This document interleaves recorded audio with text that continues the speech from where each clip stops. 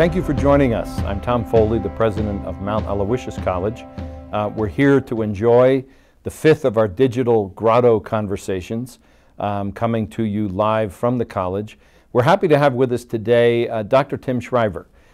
He's most recently known for a book that was, the last time I checked, #2 in this category on the New York Times bestseller list. I don't know if he was aware of that, on educational offerings, Fully Alive, Discovering What Matters Most. Lots of folks know Tim because he is the leader of the International Special Olympics, where he succeeded his mother, Eunice Shriver. Many people know Tim because he spent the first 15 years of his career advancing the knowledge base in a very practical way on what we refer to as social and emotional intelligence in this country. And Tim is still now the chair of the leading research entity on that. Today, we really want to try to focus on Tim's book. So let me start by just welcoming Tim and congratulating him on the book and on the life. Thank you. If I hit you hard, Tim, and said, tell me in a paragraph what the book is about, what would you say? Well, I think it's about finding in unlikely places the secrets to feeling most fully alive. I mean, the title is an invitation. It was a tantalizing invitation to me. I thought to myself, if I knew the answer to that question, how to feel fully alive, how to be fully alive, how to trust that I was fully alive, not waiting for something else, not trying to get someplace else, but being fully alive. The more I thought about it, the more I realized that the people who had taught me the most were very unlikely people who we don't think of as teachers. We think of them as victims. We think of them as causes. We think of them as charitable, needy people. And yet it was those same people who gave me these, I'd say, quite unlikely lessons in how to be fully alive. Mm-hmm. It's fabulous, Tim. I want to say at the start, Tim has done interviews, and anybody watching this that wants to know more about the book or about how Tim discovers how to be fully alive, I absolutely commend, look up and watch the interview that Tim did with Oprah. Tim did an interview with Scott Simon on NPR that's especially good. He also did an interview at the JFK Library, and they cover some of the issues we'll cover here, but many more, and I really want to recommend If you watch folks. all three of those, you're crazy. But I recommend them to you for another reason. I want to take maybe a little bit different tack, because I know what fundamentally the book is about, but at the moment that I finished reading it, I texted Tim, and I thanked him, and the phrase that I put in there was, "You found Rosemary." And Tim texted back and said, "Thank you for the insight about the find," but it occurred to me, you really weave 4 or 5 different stories in the course of this book, and I'd like to spend a few minutes on each of them. The stories as I identified them, Tim, and you can tell me, boy, you're full of it. It's really not about that at all. I felt clearly a big part of the book is about your experience in the Special Olympics with special people. I thought some of the book was about your mother. I read the book your brother wrote about your father, which was terrific as well. But I feel like I knew your mom, and I did. Your mom, whether you knew it or not, used to invite me over to your home when you weren't around, and I was in Washington. But your mother was a fabulous person. I'm not sure anybody's really done her bio. I thought, third, the book was a lot about your own faith journey, which I know you began way back when we first met. And I thought that some of your insights there were profound. Fourth, of course, I felt the book was a little bit about Rosemary.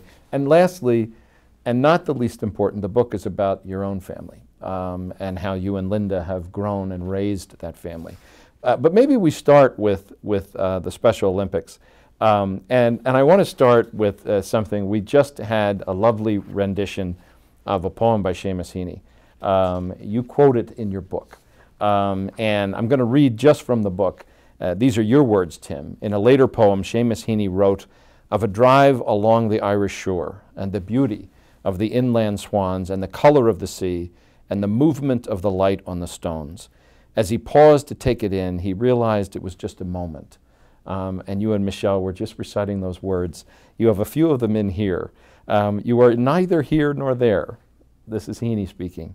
A hurry through which known and strange things pass, as big soft buffetings come at the car sideways and catch the heart off guard and blow it open.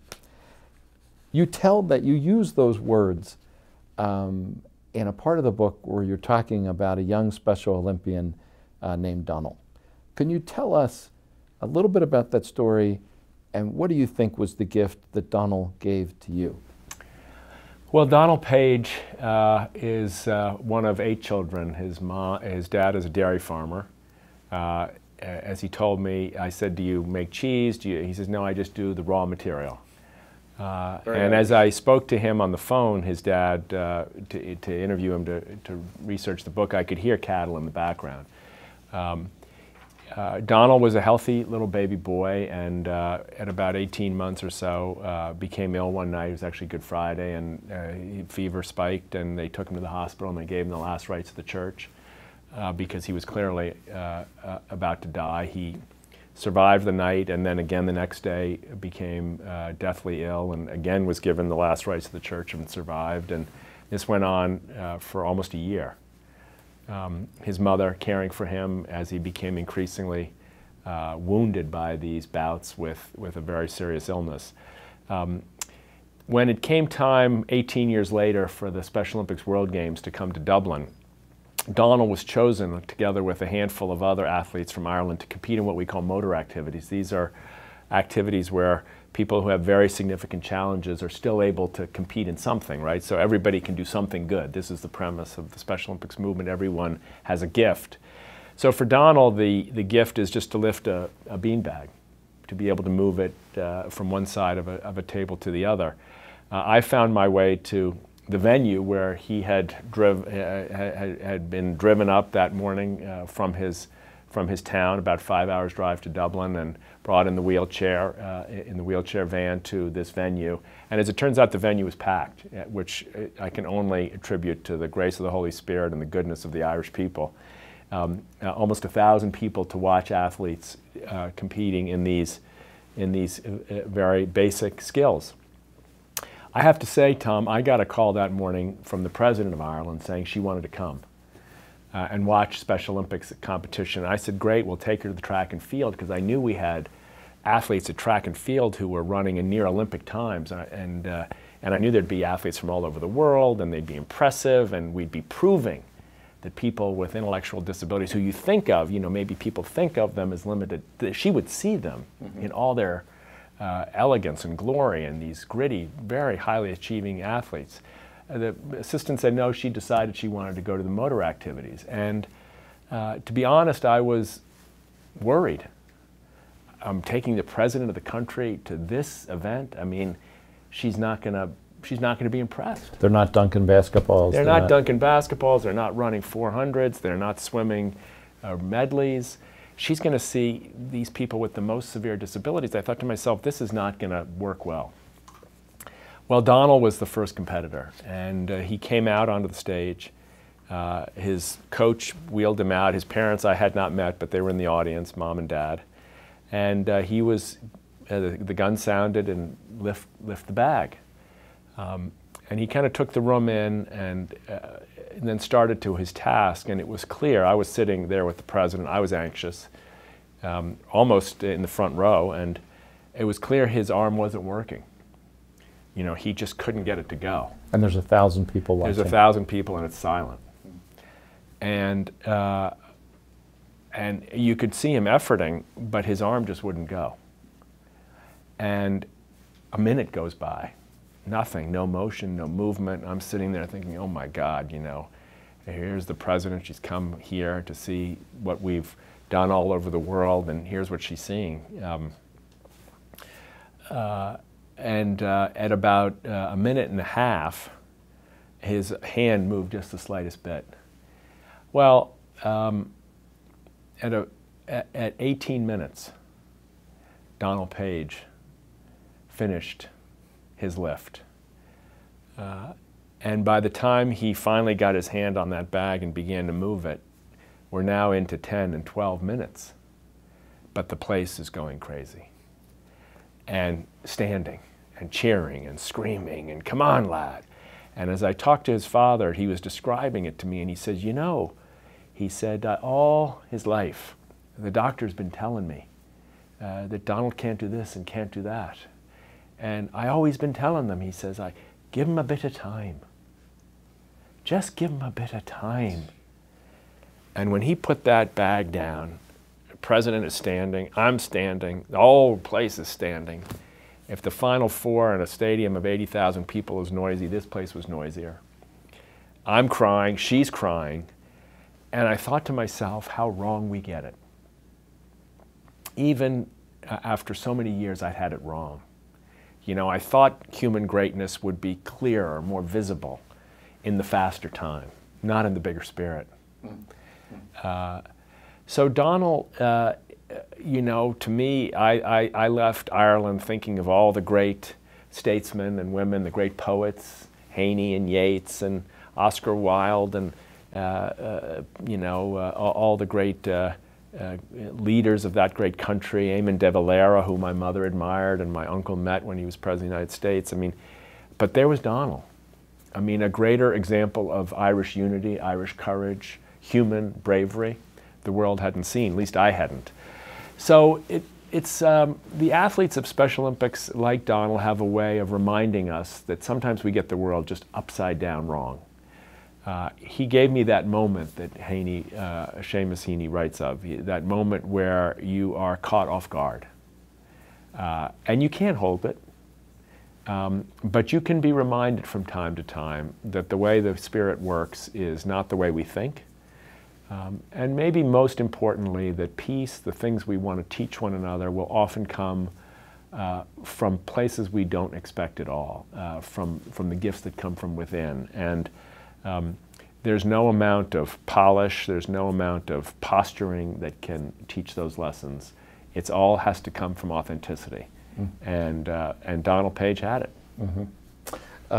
I was moved when I read the story in the book. You and I had a conversation previously where we talked about it a little bit. And I just have to tell you, you can't tell that story enough for people to get it. And I say that especially to you as somebody, we're competitors. Right. You know, we've been teammates. And you have a certain definition of what winning is. Which is almost always associated with something physical, and something speed and something fast. And you teach a lesson there. Well, it's something comparative. You know, most winning requires a loser. You know, you only can say in most of the culture, I won if I beat you. I have to beat someone to be a winner, right? No, actually not true. You don't have to defeat anybody. There is a kind of winning that comes without arrogance, without losers, without victims. There's a kind of winning that is actually the source of all great human achievement, which is the desire to do one's best. I mean, one of the things Donald does, for me, is he stands in front, sits in front of 1,000 people in a way that I would think is almost, for most people, humiliating. He can do, according to the world, he can do almost nothing. And if it were you or me and I said, well, I can no longer feed myself, well, I'd say, well, don't invite me to the Mount, Tommy. I don't have it anymore. I'm in a wheelchair now, Tommy. You know, I can't give a speech anymore. I don't have a tie that fits me. I don't have my PhD is useless. My book, I don't remember. I mean, I'm no longer fit for the world. Donald wheels in, fit for the world, unafraid. You know what? How many times have you or I walked by him and missed him? How many times a day do we walk by one another, missing each other? How many times do we hide? You know, one of the things that came out of this book is the invitation to live in a world where you don't worry about the judgment of others. I mean, this is one of the gifts that Donald brings, that you actually can be most free when you're most unafraid of the judgment of other people. If all you can do is lift that bag, my God, you can lift it beautifully. But most of us are much too terrified and ashamed of ourselves to trust that, not him. Yeah, which goes directly to a point that you make in the book, that's part of why we do spend so much of our lives not seeing people like that, because it would mean that we have to identify those areas of inability or weakness in ourselves. That's right. And it's terrifying to people. Yeah. It's terrifying. Yeah. No, but that's a real insight, Tim. Yeah. That helps people understand why do I get nervous around folks. It has to do with us. Yeah. It doesn't have to do with them. Right. We all watched you just in the last half hour with the 6 Special Olympians we had here at the college, and you made them feel so at home so quickly. And I know that's part of what you do. And the well, it's also part of what they do. Yeah. I mean, I just want to be clear. You know, you or I or the students here, they're getting advanced degrees. They're going to go on to jobs. They're going to be professionals. They're going to be seen with respect. And our Special Olympics athletes tend not to have any of that. But yet, I'm most, in some ways, helped to relax. I mean, look, I'm the guy who needs this. That's why I wrote the book. I had to write this book because I needed this lesson more than other people do. I mean, other people say, well, what's the big deal about Special Olympics? I'm like, for me, this is a lesson I need all the time. I mean, it's like some people have yoga as a practice, some people go have religious practices, some people have contemplative practice. I have a Special Olympics practice because I need those athletes to remind me of what's best in me. And I need those athletes to remind me what's best in humanity. And they do it. I mean, they just have a gift. In general, people who come from great vulnerability tend to have a gift of reminding people of our great commonality. And to me, that is a very powerful help in my daily journey. Yeah. Well, it's so important for you to remind folks. Michelle's heard me tell this story in our town. We had a young kid who was a Down syndrome kid, and I always said that little guy brought more love into that town. Everybody knew him. Right. Everybody knew Michael Bender. He'd run across the street to give you a hug, you know, but don't appreciate it always in that way. But as you said, as Donald's father said, just give him a bit of time. Give him a bit of time. Give him a bit of time. How many of us need just a bit of time? Yeah. You know, and how many people get run over because we don't pause? Yeah. And it's only getting worse. Yeah. To be honest, young people are growing up now. They've got 2 devices. They've got 3 email accounts, Instagrams, Facebooks. Well, you know, they're having, and it's competitive. They're trying to keep up. How many likes? How many friends? How many? You know, I posted a picture, but she posted a picture, and it was better. And you know, somebody has more, and they're competing all the time. Who stops to say, just give me a bit of time? Yeah. Yeah. Let me out here a little bit. Let me relax. Let me be. Yeah. It's a very important challenge for the culture. Mm-hmm. That the dad knew and learned from his little boy. Yeah, learned from his boy. Yeah. Yeah. It's another theme that's partly out of the Special Olympics piece of the book, Tim, but your whole, and I'm going to say preoccupation in a good way, with the notion of silence. And talk a little bit about that in terms of the context of the Special Olympics movement. Yeah. Well, you know, for me, a lot of people grow up in religious families. Even people that don't grow up in religious families, I believe, grow up with religious questions. What's a religious question? For me, a religious question is, does anything really matter?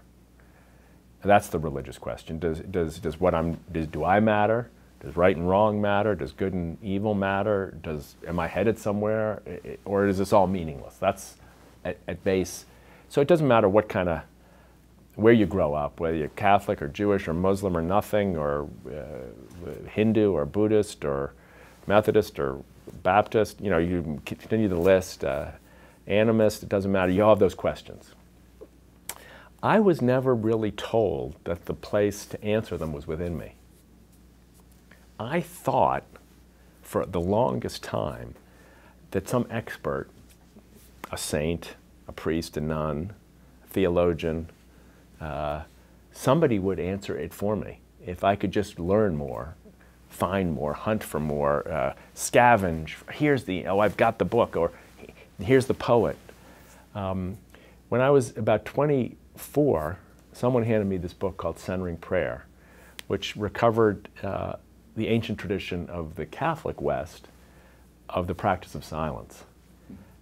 And I remember reading the book, Tom, and I was at an age where I was struggling. I wasn't very good at my job. I was living around a lot of pain with kids and who were really struggling. And I read this book and I thought to myself, oh my God, I never you know, I never thought the Spirit was within me. I never thought that the soul, as Eckhart said, the soul and God are somehow one.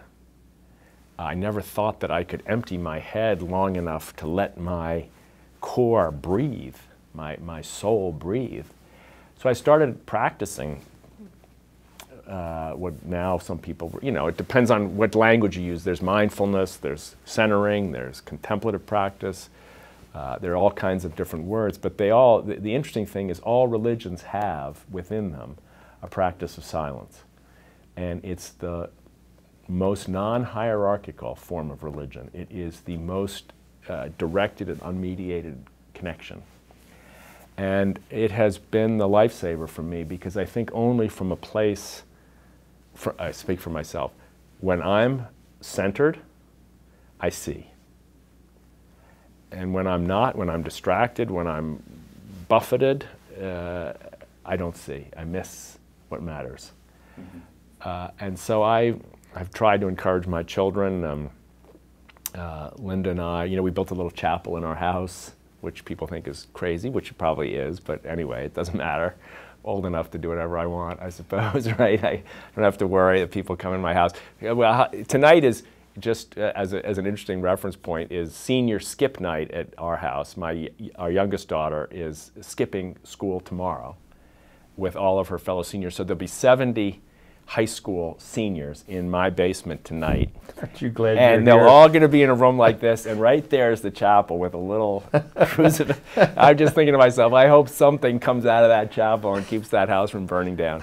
But so I just think the practice of silence is, and again, in this day and age when we are so, our minds are so cluttered and distracted, you talk to anybody and what they say is, geez, I'm so distracted, I got so much going on, I can't keep up, I can't keep track.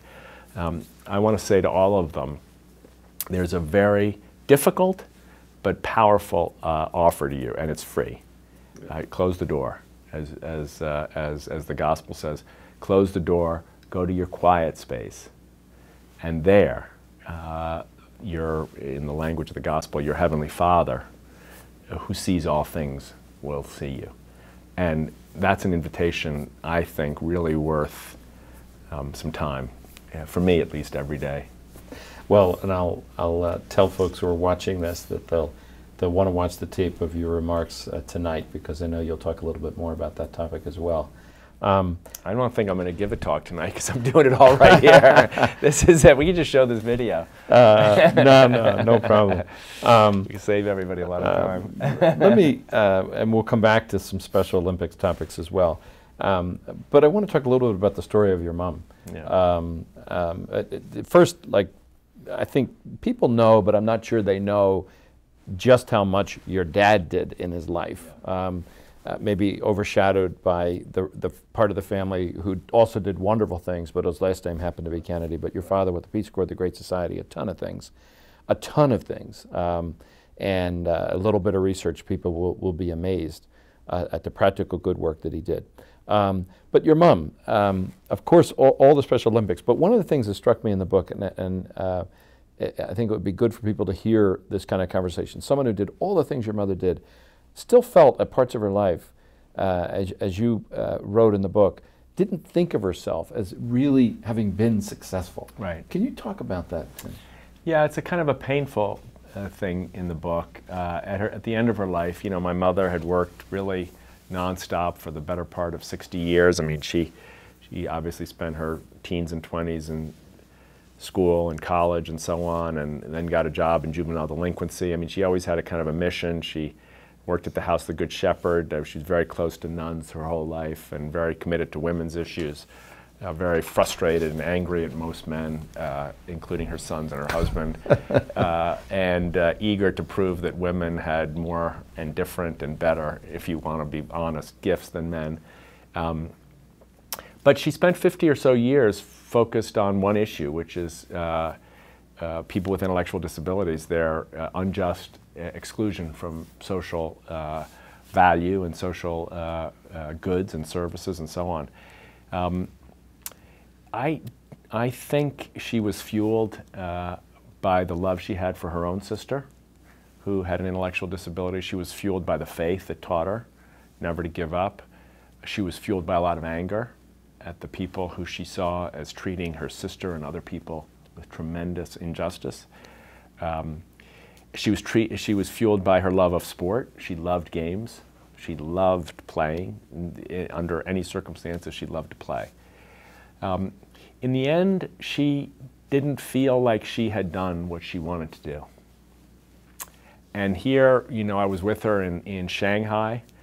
The president of China, which is a country which has a very painful history of treating people with intellectual disabilities, the president came to the opening ceremonies.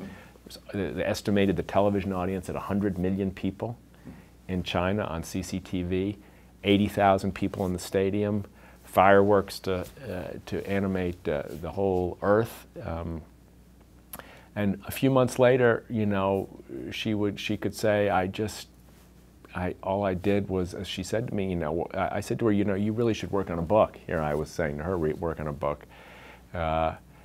And she said, what would I say? I said, well, you know, Mom, your life, your brothers, your own life, your career, your fight, your engagement in politics, your connection with sports figures all over the world, your fight in developing countries. And she said to me, you know, look, all I ever did was try to teach a child with intellectual disabilities to swim. And in some ways, she was right. And in some ways, I think all human greatness, you know, people who we admire tremendously, sometimes understand that their gift is very small, but they stick to it. You know, when she was 85, she was in the pool with people with special needs at her own house, showing this is how this is the stroke, and kick your legs harder, you know, putting them up against the wall, kick, kick, kick. She wanted people, swimming was her favorite sport, she wanted them to have the joy of swimming. There was in that simple gift such a magnitude of human and spiritual power. But she continued to see it in its smallest possible way. You know, it reminds me a little, just thinking about it, of, you know, Teresa of the Little Flower. The spirituality of the small is a sort of a recent, in some ways, development in some spiritualities. But the spirituality of my little tiny flower, you know, she writes, Teresa, of being this giant field with big trees and large plants, and I'm just this little small flower.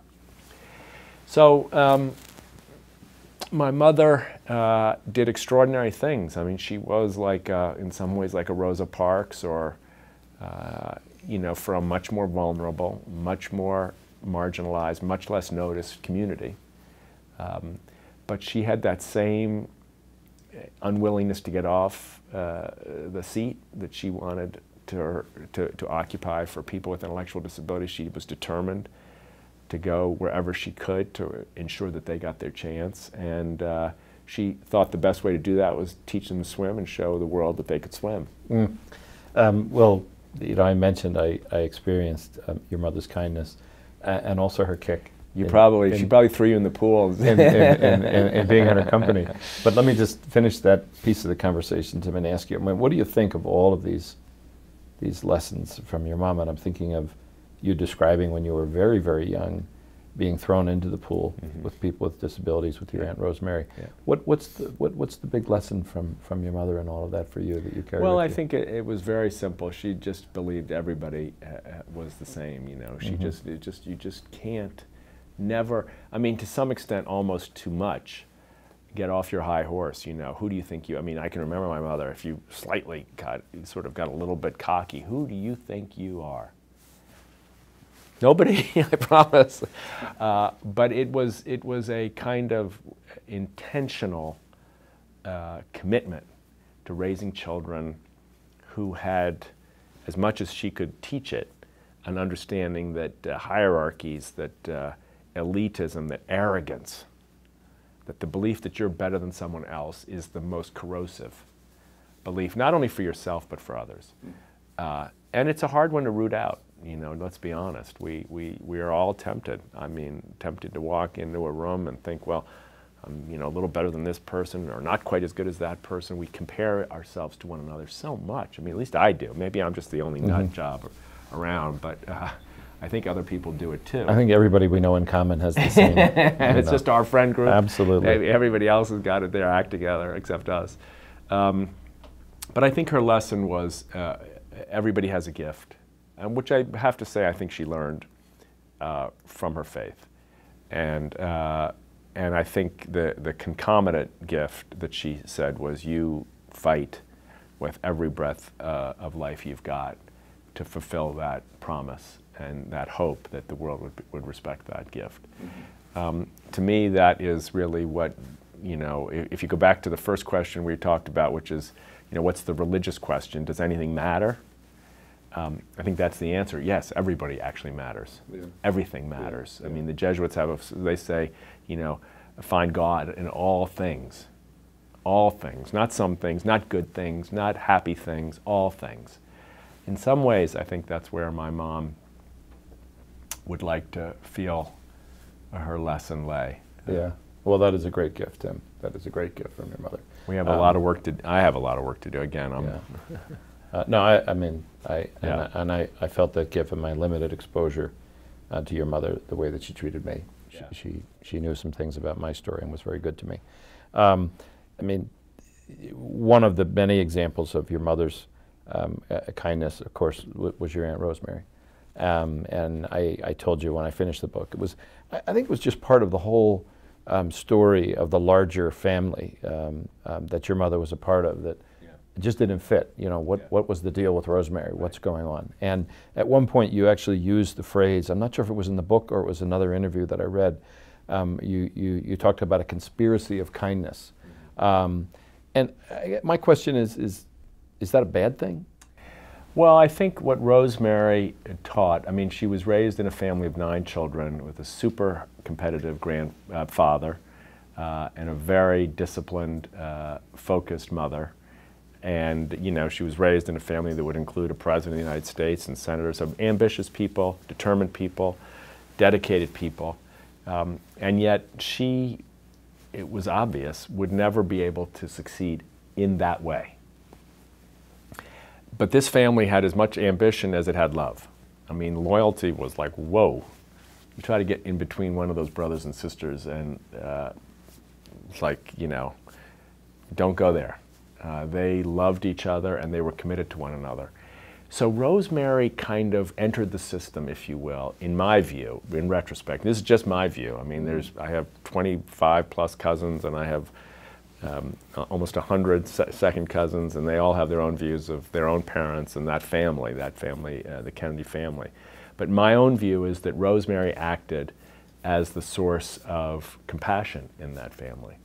That in an otherwise hard-driving, committed, very competitive family, there was this kind of leaven, which was Rosemary, which was, okay, that's okay, you've won your sailboat races and you've made it at Harvard, or you're on the football team, or you got elected to this, but then there's Rosemary. Still there, doesn't really care. Doesn't really make any difference to her whether you won the election or not. It's not going to be her measure of success. And so I feel like in some ways the Holy Spirit put that family together, and in the end, whether you're a Republican or a Democrat, or whether you're raised in the 50s or 60s or today, what most people tend to think of when they think of President Kennedy or Robert Kennedy or Edward Kennedy, or my mother for that matter, they tend to think of people who fought for the people who were outside the circle. Where did they learn that? From their own sister who was outside the circle. If you, I say this in the book, if you look at the famous quote from President Kennedy's inaugural, ask not what your country can do for you, ask what you can do for your country. You can't find that in Lincoln or Jefferson. It really doesn't exist in Roosevelt or Wilson. It's not really a political idea. Politicians historically ask people to serve their country in war. They don't tend to, and didn't tend to ask, and still don't, by the way, ask citizens to serve their country in peace. Even today, most governors, mayors, they don't necessarily ask people. They say, I'm going to give you tax cuts, or I'm going to give you better services, or I'm going to give you better roads or bridges, whatever it is. They don't say, I'm going to ask you for something usually, because politicians it just doesn't come naturally to them. Where did he learn that? I believe the teacher was Rosemary. Mm-hmm. You know, there's at one point you quoted Pascal, and the line was, "The heart has its reasons that reason doesn't know." Right. And that's the other part of the book where you're telling a story. I think you actually asked your Uncle Ted, because you were, curious about where is Rosemary in this tableau, and you asked him, what was the deal with Rosemary for you, basically. Can you tell that response? I was struggling to understand this myself, and I'm working in the Special Olympics movement, and I'm feeling my own heart cracked open, and I'm feeling changed, and I'm thinking to myself, where did this really come from? And why do I keep going back? Like, I go to these little events in gyms, and there's 50 or 75 athletes and a handful of parents and balls bouncing around, and I'm bawling tears, like twice a week. And I'm like, why don't I get over this? Why can't I get my act together? And so I'm thinking to myself, I wonder how my mother or her brothers and sisters, and anyway, at this point in our family's life, my uncle used to come over for Sunday night dinner. And I'd go over with my kids and my wife, Linda, and we'd sit there, my dad, Mom, Ted, and so I kind of, my uncle was a wonderful man, but you didn't necessarily ask him questions he didn't want to answer. But I just figured, I'm going to give this a shot. So I said, I just got a question, I'm just off the beaten path here, but have you ever thought about Rosemary? Because we didn't really talk about Rosemary that much. She was around, but we didn't talk about her. I said, have you ever thought about what effect she had on your life? Not like on the ADA or legislation or inclusive schools or things like that or closing institutions, but on you as a person. And he looked up at me, and he had this kind of funny look, and I thought, oh God, he's going to either light me up or ignore these. He's like, it's inappropriate, I've crossed the line, why you ask me these sort of, and he said, well, he said, I remember this one time, he said, we were at a party down in Palm Beach. And I was there, and it was a lunchtime party. All the young people were there, and he said, Jack was there, and he said, Uni, I think you might have been there. And I was there, and we were all having a good time, and Rosie came along. Mother and Dad told us, you include Rosie. And I looked up, and he's describing, I looked up, and I saw Rosemary sitting by herself at the end of the pool. And then I look over, and I saw Jack, and he was talking to some very pretty girls. He had a big smile on his face. But he got up, and he walked over, and he moved his hand. He walked over, and he went over there where Rosie was, and he sat down next to her, and he put his legs in the pool with her. And he almost sort of looked over at them, and he said, I never forgot that as long as I live. Now, I don't know the date, I don't know the location, but within a year or two, Rosemary probably got the operation that caused her so much pain. Her dad was trying to help her, and operation backfired, and she almost disappeared out of shame. Probably 15 years later, that little young man was President of the United States. Different pathways in life. One off to hiding, one to the biggest platform in the world. But a bond formed, experiences sharpened, that younger brother moved in a way that lasted. And I think sometimes, Tommy, we grew up in families and we forget things, we miss things, we overlook things, but sometimes they come out at times. Later you remember what the teacher said, what your mother, your father, your next door neighbor, you remember the neighbor with Down syndrome. I think at some level he was remembering in that moment. Maybe he had never forgotten it, but he was remembering in that moment that his older brother, who was his role model in life, his older sister, who had a very different course, that somehow their bond was among the most important in either of their lives. Yeah, no, very profound, and the way that you chose to tell that in the book, Tim, as with probably 15 other vignettes, it comes home, and I think it'll come home in this interview as well. I want to ask you one question about your family, and then I want to finish with just a bit more on the Special Olympics. I mentioned I felt like you really were weaving a lot of stories in there, and when we talked about the book, and I said, how did you ever think you could do that? And you said, mistake. Yeah, no. You said that you had a great editor, and I have a book by your editor on my desk now, courtesy of your recommendation. But you're very candid, you're very honest in telling your own story. And I knew you back when you were trying to figure out what is my way forward, and you put 15 good years into teaching and those kind of things. But anyway, out of all that experience, you, instead of becoming a priest, which is a path you seriously considered for a long time, you and Linda are the parents of 5. I was so struck, and it came across a couple times in the book. I think it's very hard to write things about your children, and I say that as the father of 3 sons. You can write to them, but it's hard to write about them. And but you found a way to do this, and you call it, and I just want you to talk a little bit about it, and maybe replay that one conversation, because any parents of teenagers who hear this will understand exactly what you were saying. But when you talk about how you and Linda felt like you wanted to have a curriculum of the heart as part of your agenda in raising your family, and then how that played out in the Unified Games thing. Yeah.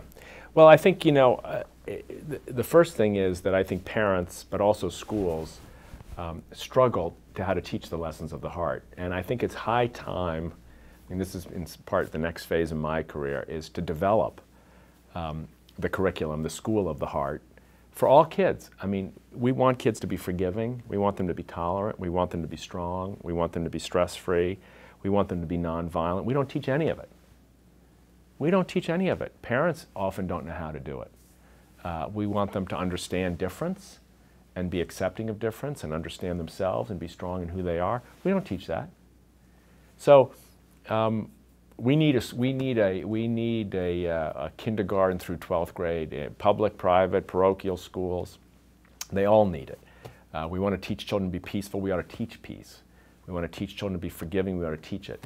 So for our kids, okay, off that soapbox. For our kids, I think the best classroom for those lessons ends up, you're not surprised to have me argue this, ends up being playing on Special Olympics teams. Why? Because they learn not to be judgmental, they learn to be tolerant, they learn to have fun, they learn to enjoy others, they learn that they're a part of a bigger picture. I mean, they learn a lot of things, bouncing around in a gym with a bunch of kids who are all kinds of differences and all kinds of things the same. But if you're raising boys, sons, daughters, and it's a Saturday morning and it's 8 a.m., you're waking them up to go to Special Olympics practice, and you know, they're teenagers and they're 9 and they don't want to go and they want to watch TV and they want to stay home, and those, you know, it's kind of like you don't want to beat them up too much, right? So one morning we drive out to the practice, the Unified team, and we're in a small gym, and I'm watching the boys, and all 5 of the kids were there. And no one kind of, at this level, we're at the very beginning level, people are double dribbling and shooting at the wrong basket, and there's no stands, and you know, it's kind of chaotic, and I'm looking at this and I'm thinking to myself, geez, I hope I'm not hurting my kids by forcing them to do this. I hope they're not thinking to themselves, why the heck is my dad making me do this, or my mom? You know, this is a drag. I mean, and they hadn't said it, but I'm looking and I'm thinking, man, I got to make sure I do a gut check here, that this is getting through and it's not going to backfire. So we're driving home with the 2 boys and the radio's blaring, and I say to them, Tim and Sam, I say, you know, what do you think of this whole Special Olympics thing? You know, of course they're boys and it's Saturday morning and they're driving home the radio. They're like, it's fine, fine, Dad. I'm like, no, seriously. What are you getting anything out of this? You're trying to have a serious conversation. I'm trying to have a serious conversation with, you know, a 12-year-old and a 15-year-old boy on a Saturday morning in the car with the radio on. They're like, it's fine, Dad, it's fine. So I turn off the radio and they're like, why did you do that? I was like, because I need an answer. I want to know what you think about this Special Olympics stuff. Sam turns and says, look, Dad. He's the 12-year-old. He's the 12-year-old. He says, look, Dad, it's like this. If you said to me, let's go to Disney World, I'd say that's the most fun I could have. I would be so excited. We'd go on roller coasters, we'd go on rides, we'd be in the hotel. It would be beautiful, the weather would be great, it would be the best thing. And he says, there's only one problem. I have no idea what he's talking about. I've asked him about Special Olympics. We're driving on the highway, he's telling me about Disney World. He says, there's only one problem. When you get home, it's terrible because you're so upset that your vacation's over, and then you got to go back to school, and it sucks. I'm looking at him like, what is he talking about? And he goes, when we go to Special Olympics, it's like, that's the kind of fun that lasts. Fun that lasts. And then he says, now turn the radio back on, Dad. I answered your question. I was like, yeah, you really answered. I thought to myself, wow, I never heard that. Here's a little man, a little boy. He's already somehow learned that there are two different kinds of fun. Because he didn't say that Disney World wasn't fun. He just said it's a certain kind. Mm-hmm. And it doesn't last. He's right. Mm-hmm. You can go on the roller coaster for a day, a week, a month, but sooner or later it's over. But he also understood that when you're in a space like that place where the ball's bouncing around, and the only thing I can describe it as is a place, again, of no judgment. Everybody's just having fun. That kind doesn't have an expiration. You can keep that. Mm-hmm. You can live that way. Yeah. You can have fun of that kind, and it lasts. It doesn't end on Sunday night when you got to go to work on Monday morning. Yeah. Or at the end of your vacation. So, I mean, again, I attribute these lessons to the athletes, the teachers. Only they could have created that environment. Mm-hmm. They didn't create it by being the victims of disability. They didn't create it by being the source of somebody else's charity. They created it by being recklessly open and trusting the world. And even though the world has treated them so badly, treating everybody that walks in mm-hmm. like a pal. Mm-hmm. Big lessons. Yeah, pretty profound, 12 years old. Just two more questions, and we'll bring it back to Special Olympics. One is, there's a point in the book, and I think your mother and yourself, you're in South Africa. I think that you're having the World Games there. I can't remember exactly. But you're having a conversation. You really read this book. I really read this book. And as Michelle either that can or you tell have good staff members. No, as Michelle can tell you, I don't read many books like this. I really don't. And but no, I did read it. In fact, I was frantic, Tim, this week because my copy is all marked up, and I gave it to somebody. I don't know who I gave it to. So all of these examples. That's right. I couldn't find. But fortunately, I had given it to Michelle, and she'd written down the pages where I had marked up, so I was able to find it myself. But this was one of the things that I noted. You felt very much when you were having this conversation with Nelson Mandela that that it was awkward, you know, that you weren't asking the question right, you know, kind of thing. You criticize yourself in the book for the way you phrased the question. But I obviously the important thing is the answer that he came out with. And you were asking him the question in the book, you know, but you were asking it of him in the context of his life, you know. How can you be so obviously fully alive with what you endured in your life? And can you say a little bit about his... Well, I mean, it's exactly the question. I didn't have the fully alive language then, but I see this man, and we all did. The whole world saw this man. I mean, all you have to do is look at the picture of him walking out of the prison after 27 years. His face is alive. His eyes are bright. His smile is huge. I mean, it's undeniable that there's an energy coming out of this man that just is like otherworldly, right? You know, and the history is clear. I mean, the first lunch he has is with the guy who put him in prison. I mean, come on, it sounds like a good Hollywood movie, but it's not real life, is it? No one does that. 27 years, his knees destroyed, his marriage destroyed, missing his children, pain, physical punishment. 27 years, not 2, not 7, 27 years behind those bars on his own in solitary with nothing. And he walks out, and the first thing he does is go to find the guy who put him in and say, let's have lunch. I mean, I still can't. So I met him. He fell in love with the Special Olympics movement. He came to our games, and And he invited, after one of these large events down in South Africa, he invited my mother and I and my colleague John Dow over to his house for tea. And I was like, oh my God, this is like the thrill of a lifetime. And it was. And we're sitting in a small room like this, just kind of with, and he's sitting there and he's, but I just want to say to him, I don't know how to ask this question, but how the heck do you get to be like you? You know, like, how do you do that? How do you become someone that has that much openness to the world, that much joy? And he answered he said, oh, he says, it's very simple. He says, it's just humility and simplicity. He says, all of us in prison learned it. You know, I had a big smile. All of us in prison learned it.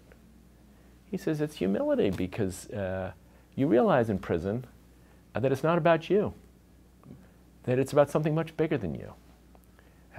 And he says it's simplicity because you also learn in prison you need almost nothing to be happy.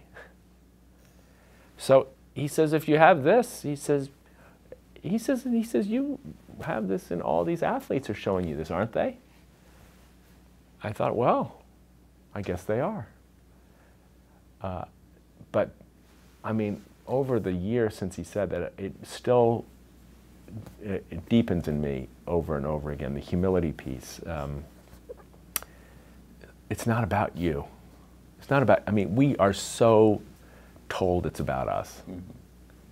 But Mandela knew it wasn't about him, and that's what made him powerful enough to move everybody, because he knew it wasn't about, you know, he had gotten all that ego, all that greed, all that selfishness, all that anger, it all just left him.